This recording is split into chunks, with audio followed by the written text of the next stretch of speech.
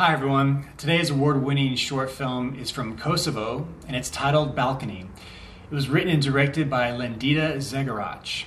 Playing at over 120 film festivals from around the world, this film is unique for being shot in one take. At 20 minutes of runtime with multiple characters performing heavily scripted dialogue, this film is amazing to watch. The amount of planning and rehearsal for this film must have been extensive, and somehow Zegarac is able to move the camera through this complicated scene, and she does it right before the sun goes down. Click on the link to watch the film, let me know what you think in the comments section of this post, and please enjoy Balcony.